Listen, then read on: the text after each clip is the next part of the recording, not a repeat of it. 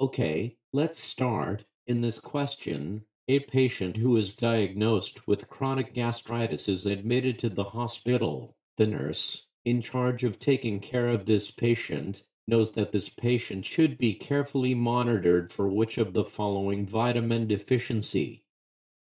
The answer choices here are vitamin A, B, vitamin B12, C, vitamin C, or D, vitamin E. You can pause, so you can answer this question. Come back and check for correct answer. Okay, the correct answer is B, vitamin B12.